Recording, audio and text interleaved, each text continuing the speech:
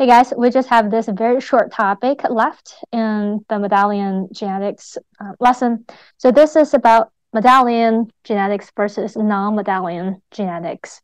Now, so far for TEAS, you just need to remember the patterns for Mendelian genetics. And then you can plug in numbers, right? And if it doesn't fit those patterns, then it's going to be non-Mendelian genetics. And before we go to those numbers, I just want to point out that there is a new question form in TEAS 7, and this is fill in the blank. That said, I have seen this type of question for math, but I haven't seen it for biology and A&P yet. But we want to be prepared, right? All right, now for monohybrid, that means we're talking about just one trait. Could be the height of the plant, could be the color of the seed, right? We are just talking about one trait. Now, if it's a monohybrid, then this follows this 3:1 phenotypic ratio, which means the 3 is going to be that dominant trait. And then the 1 is going to be the recessive trait. Okay, so let's say tall is the dominant trait and short is the recessive trait. And then we're going to use big T for tall and little t for short. Okay, so monohybrid, it starts from homozygous parents, big T, little t. And this will produce F1 generation, which is going to be a hybrid, right? Big T, little t. And then this F1 is going to cross big T, little t, cross with big T, little t. And this is going to generate a ratio of 3:1. 3 out of 4 offspring will be tall, right? With that dominant trait. And the 1 out of 4 will have this short trait. If you convert that to percentage, that will be 75% versus 25%. Okay, now let's say this cross generates 100 seeds. Theoretically, how many seeds are going to become a tall plant and how many seeds are going to become a short plant? So you just need to plug in the numbers, right? So there are a total of 100 seeds, and 3 out of 4 is going to be tall, right? So that's going to be 75 seeds. So that's tall and short. Total 100 seeds times the proportion, right? 1 out of 4. So that's going to be 25 seeds. All right, now on TEAS, you may get a different number, right? So instead of 100, it could be 200, right? It could be 500. But you should have a calculator that you can use to calculate these numbers. Okay, now next one is a dihybrid. So di means 2. So now we're talking about 2 traits at the same time. So just a little bit complicated. So let's say we're looking at tall versus a short, but also the color of the seeds, which is, let's say, green versus yellow. Tall and green, they are the dominant trait. And then short and yellow, they're the recessive trait. Again, you're going to have the very first generation, the parents, those are going to be homozygous. So big T, big G, cross with little t, and little g, right? So this will give you big T, big G, little g. Okay, so that's F1 generation. F1 generation is going to cross, and then you are going to get that 9:3:3:1 ratio in the F2 generation. So that's 9:3:3:1. And then this 9 is going to represent the proportion of offspring that have both dominant traits. So it's going to be tall and green. And then the 2 3s will represent seeds that have just one dominant trait and then one recessive trait. So this one could be tall, but yellow seeds.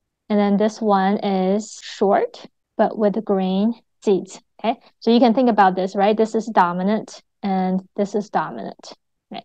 And then the last one, the smallest number, the smallest proportion is going to be offspring that have 2 recessive traits, short and yellow. So similarly, if I give you the total number of seeds you collected in F2 generation, then you can just plug in the numbers, right? So again, if you have 100 seeds, you plug in the numbers. So let's say how many seeds are going to generate a tall plant with the green seeds. So that's going to be 100 times proportion is going to be 9 divided by the total, right? The total is 9 plus 3 plus 3 plus 1. So this is going to be 9 over 16, right? So you do your math, 100 times 9 divided by 16. And then when you have a calculator, you can calculate this number first, right? You can plug in 9 divided by 16 times 100. That works.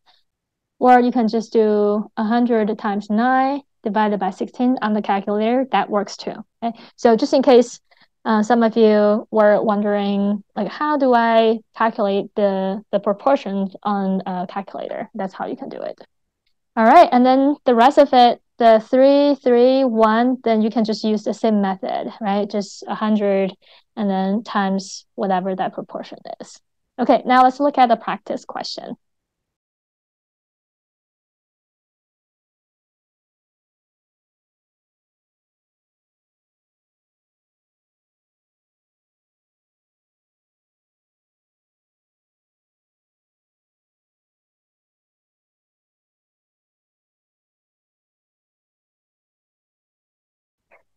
This question states a pea plant has a dominant phenotype for plant height. Which of the following letters best represent the genotype for this trait? Select all that apply. So it says this plant has a dominant phenotype. Now, if TEAS doesn't specify, you can just assume that a question is going to follow the Mendelian genetics. So it's a complete dominance. You have a dominant allele, and then you have a recessive allele. Okay, now remember for Mendelian genetics, dominant phenotype corresponds with the 2 genotypes, right? You could have AA, homozygous dominant, or big A, little a, right? That's a heterozygous dominant. Both of these genotypes will give you that dominant phenotype. So there are 2 correct answers, A and C. Okay, next question.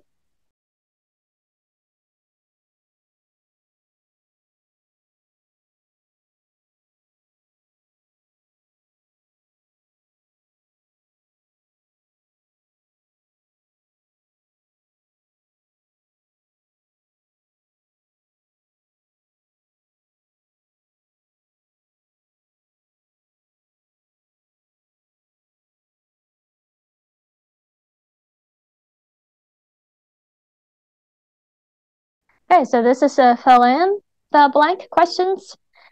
The first one, pea plants have seeds that can be yellow or green. Green is represented by big G, so that means this is the dominant allele. And yellow is represented by the little g. 2 pea plants, 1 heterozygous green. So this gives you a very clear indication that this has to be big G, right? Because this is homozygous. And 1 yellow. Now, recessive trait has to be 2 recessive alleles. If these 2 are crossed, what percentage of their offspring will have green seeds? So you can figure out that it's going to generate 100% big G, little g, right? You can put that in the Punnett square, but it will give you the same result. Percentage with green seeds, 100%. Okay, next question. So it's exactly the same thing, but the parent plants are a little bit different, right? This time, one of the parents is going to be heterozygous green. So that's a big G, little g, and 1 yellow, still little g, little g. They're crossed, and what percentage of their offspring will be green? This time, I'm going to put it in the Punnett square, just in case people need a little demonstration. So big G, that's one parent. Little g, that's the other parent.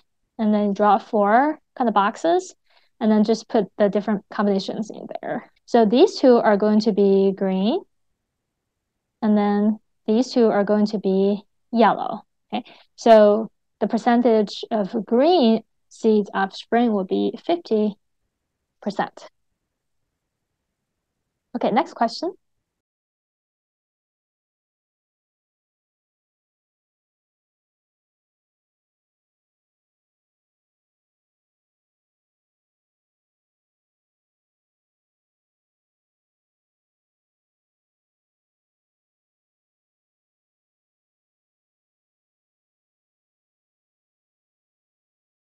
So this is a very long question. If you need more time, just pause the video. Okay, Sheila planted 200 seeds, and she got 160 plants that are flowered and produced seeds. So this is kind of tricky part, right? In reality, you don't usually get 100% germination, right? So this is exactly what happens here. So when you use the total number of offspring, it will be 160, right? Because the other 40 didn't germinate, they didn't grow, so you wouldn't know what they look like. Sheila was interested in 2 traits, the height and the color of the seeds. So this is the Sheila's results. Among that 160 plants, 89 are tall with green seeds, 11 short plants with yellow seeds, and you guys can read the rest of it. Now we're talking about 2 traits, right? So it has to be dihybrid. So no B, no D. And does this follow Mendelian genetics? So we're going to have to do a little calculation. Remember where we have that 9:3:3:1 ratio, right? So you can convert them to proportions and then use the real numbers here and then see if they give you proportions that are more or less consistent with the theoretical proportions. Okay. So we talk about that the total is 16, right? So for the 9 number, the proportion should be 9 divided by 16, right? Which is about 56%. If I remember correctly, you guys can double check, about 56%. So in this question, this is the number of offspring that have 2 dominant traits, right? So if you divided 89 by 160, the total, that's going to give you a number of about 55.6%. And that's very close to the 56% in theory, right? Now, in reality, nothing is exactly the same as the theoretic number. So this is totally okay. I would say they're the same, and I would say this does follow that proportion for the offspring with the 2 dominant traits. And then you can just do the rest of it, right? You can calculate 11 divided by 160, 27 divided by 160, and then the last one, okay? And then compare them to the theoretical ratios, which is 3 divided by 16, 3 divided by 16, and 1 divided by 16. Okay? And then you're going to figure out that these numbers are more or less the same. So in this example, it does follow dihybrid Mendelian inheritance. Now, this seems like a lot of calculation, right? I don't think you will get to do so much calculation on TEAS for just one question. So if it takes you a little bit time to kind of get used to this, then don't worry. On real TEAS tests, it should be less complicated than this. All right, we just finished the last topic of Mendelian genetics. If you think everything's helpful, please be sure to subscribe, like the video, let me know what you think, and definitely share the video. All right, I'll see you next time.